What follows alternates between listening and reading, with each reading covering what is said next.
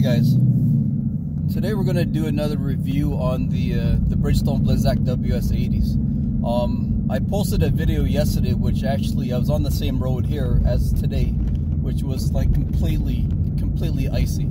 So now we're adding a lot of snow on top of the ice to the equation. So I just wanted to give you guys like a good feedback on literally this being my 4th year on the Blizzaks, which that wasn't a part of my plan on keeping, because I don't usually try to keep my winters on beyond 3 years, you know. So I mean, it's just better for traction usually if you don't. But I mean, since I'm not going to be driving that much, I'm gonna just show you guys how good these tires are still going on the 4th year of being on them. Actually, here, I'll just keep going straight here. And as you can, I don't know if you guys can pick that up on the video, I was actually trying to do like a quick stop because I wanted to take a left turn. So I'll just go around this roundabout here and turn around.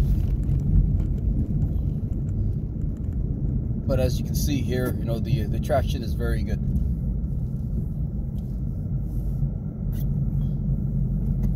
I got a guy here that's in front of me. I'll just take it a little bit easy. I can smell the dope. They're smoking some good weed. But hey, let's get back to this. So as you can see here, I'm going about 40 now. Let's pick it up pretty quickly, you know. And just to give you guys an idea, I really didn't like the pedal response on the Mustang itself, because it's kind of slightly delayed. So what I'm using is Pedal Commander, which allows you to pick and choose whatever throttle response that you actually like on your own car. So I did that on purpose there, you guys, just let you know. So I mean, as you can see, I was actually flooring the crap out of the car. Didn't go out of control, you know, which is, it's really amazing that these tires can actually provide you. Here, we're gonna take a quick left here. If there's no cars around, I'll give it a little bit of gas too.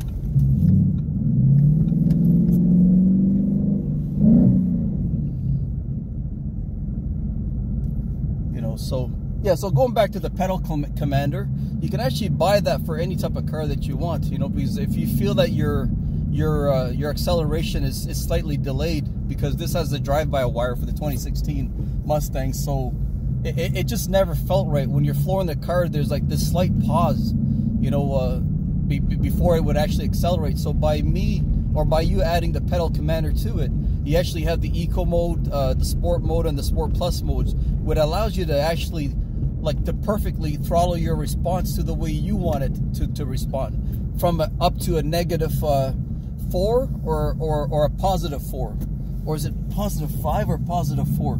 It's one or the other. But I actually have mine on +3 here, you know. So that was the roundabout. I've actually never been to this back street here, but as you can see here, I mean, going up to 40 or 50, because I don't want to go past 50 or 60 in these zones here, because it is very slippery. Just to give you an idea, if you look at the video yesterday, the roads back here, they haven't been salted or sanded or anything, so the streets are all full of ice. Yeah, so I gave it some gas around that corner there, and it's just the traction is really good, you know. So we're gonna go here.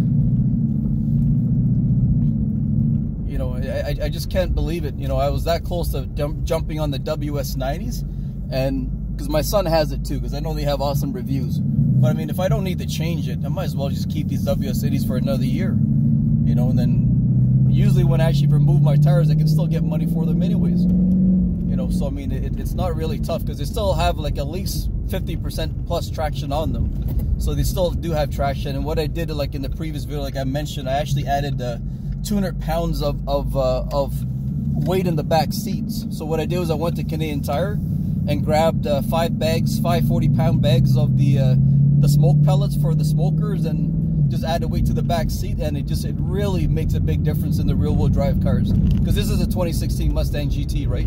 And it's actually tuned by Palm Beach Dyno, and it's practically a full bolt-on with high-flow cats.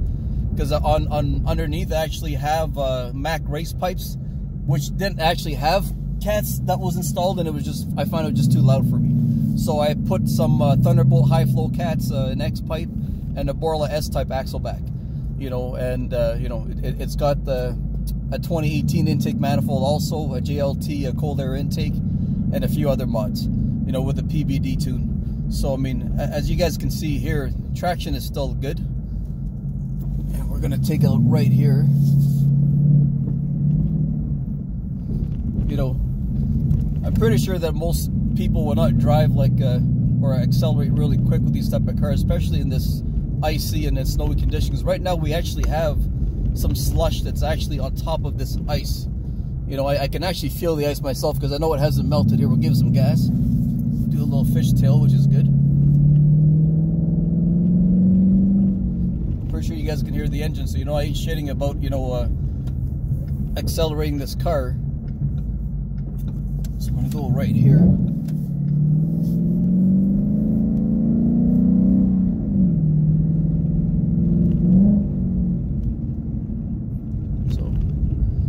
Well, you know what, going back to the review, guys, I hope you guys, you know, can see that I'm not going out of control. I gave it a shitload of gas on some corners. I'll do it here too.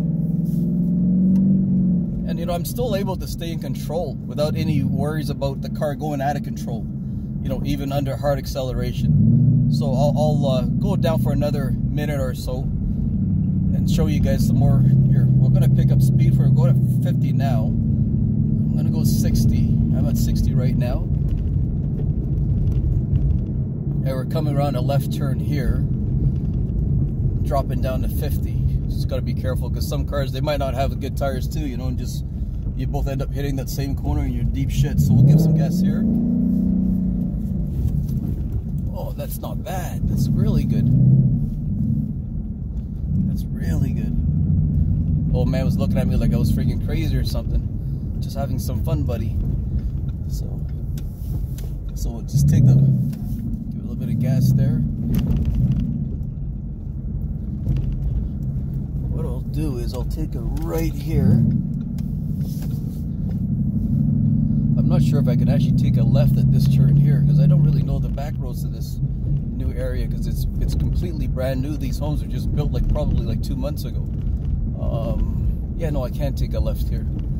So if you looked at the previous video, I wasn't as aggressive on the turns here, but as you can see here, I'll drift around this one here. There's no cars coming around the corner, which is not.